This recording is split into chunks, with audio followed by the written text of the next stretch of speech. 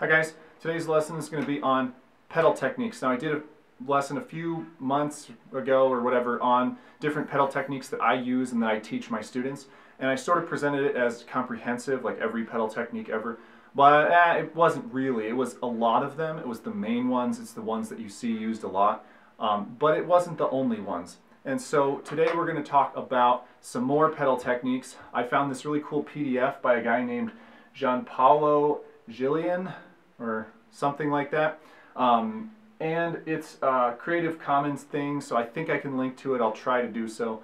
It's a PDF of just common pedal techniques for the drum set, an easy reference guide. So we're going to go through some of these, and quite honestly we're also going to talk about some confusion that there is surrounding some of these techniques, including with me. I'm confused, okay? So I'll just say that up front. So I'm just going to use this setup so I can manipulate the thing here without having to be able to play the technique well, which is good in some of these cases because I don't know how to play every technique on this list because it's a ridiculous list. There's a lot of stuff here. Most people can't do everything on it. It's just how it is. So the first thing under the basic techniques category is heel down playing, which I think we've all heard of and can do. Put your heel down, you play strokes with the toe, right? Easy. Okay, then there's heel up ankle motion on the sheet. I call that floating, most people do. Some people call it flat foot, which is weird, but it's where your heel is up, but you just play from the ankle, right? You're just playing toe strokes basically from your ankle like this. And your heel doesn't have to be super high, but it's pretty chill. Okay, then there's heel up ankle leg technique, which, so in this case you would play an ankle stroke and then you would drop your leg in to the second stroke. Ankle stroke, leg stroke. It's like a double stroke. This, I've been told, is actually similar to the sliding technique where you play a note back here and then a note up here, right? One here, one there. Well, of course, one's going to be sort of ankle and one's going to be followed through with the leg. Dun dun, for two, right? So I think sliding is a sub-variant of ankle leg. It's the same idea, okay? Then there is heel up leg, which is just the entire leg moves up and down, right? That's your basic heel up technique. Those are what are called basic techniques. Okay, then the sheet goes on to do what are called hybrid techniques. And one of them is heel up bouncing, where you bounce your heel as you're playing, and that's cited as commonly being used on the hi-hat, which I think I agree with.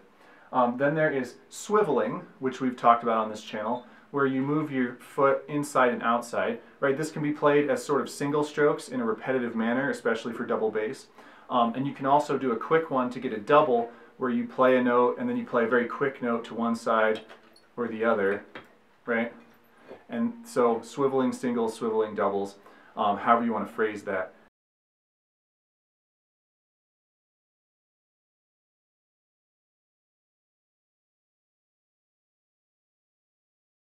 The heel toe rocking motion, right? Everyone talks about heel toe these days, right? Where you're going to play a note like this, where you bring your heel down, and then one where you pick your heel back up with your toe, so that there's two halves. And this is where the confusion comes in, because that seems simple enough, but there are several other things on this list that sound exactly like that, and may or may not be exactly like that. There are nuances. Fred Gruber's constant release in this hybrid technique category, and it says on here that it just combines all the other hybrid techniques into one, which I looked it up in a bunch of places, and the constant release seems to be like heel toe, only it's a little less violent. You kind of, you're rolling and rocking on the pedal, whereas heel toe sort of has this big, you know, two halves. You can do one half, then you can go back and do the other half. Constant release seems to be a little bit more connected together, according to most people. I don't really know. Okay, I'm just saying that straight out. Now this sheet on it, of course, has some Jojo Mayer stuff in the advanced technique category. So he has a rocking motion which sounds a lot like heel toe, where he just goes back and forth and plays like a double stroke like this. How does that differ from regular heel toe or constant release? I'm not really sure. No one else on YouTube seems to be really sure either, because I've seen exactly conflicting reports from different people as to what Jojo really does, what constant release really is. You know, there's a lot of opinions, not a lot of authoritative opinions. Okay, then Jojo Mayer definitely has a different one called the power slide, in which he actually, when he does the heel-toe motion, he starts his heel-toe back on the pedal, slides forward for the heel portion, then slides back for the toe portion, like this. Instead of just doing heel-toe in one spot, it actually moves back and forth on the pedal. So that one we can easily see is actually different. Power slide. It has a name that suggests what it actually is. Then there is the molar pumping motion.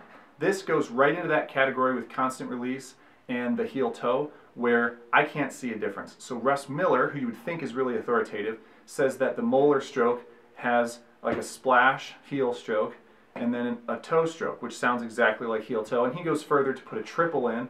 He'll go the heel stroke, a tap, and then the upstroke, which is cool. It's like the molar triple for your hands.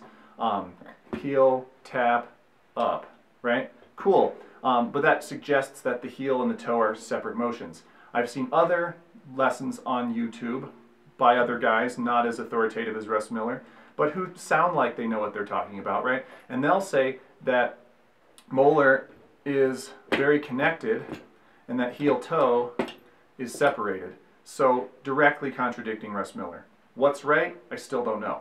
So that's a cool thing to think about, that there are many variations of these same techniques, more than I know, more than I've taught in the past.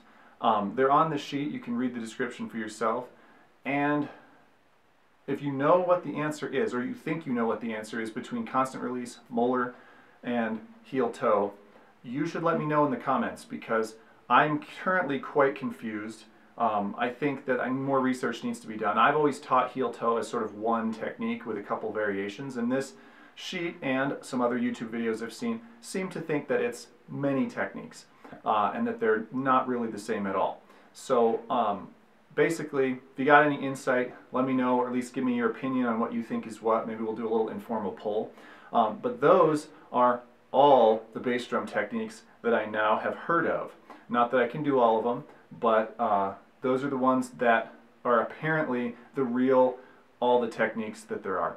So thanks for watching. Hopefully this was somewhat informative, and we'll see you guys next time.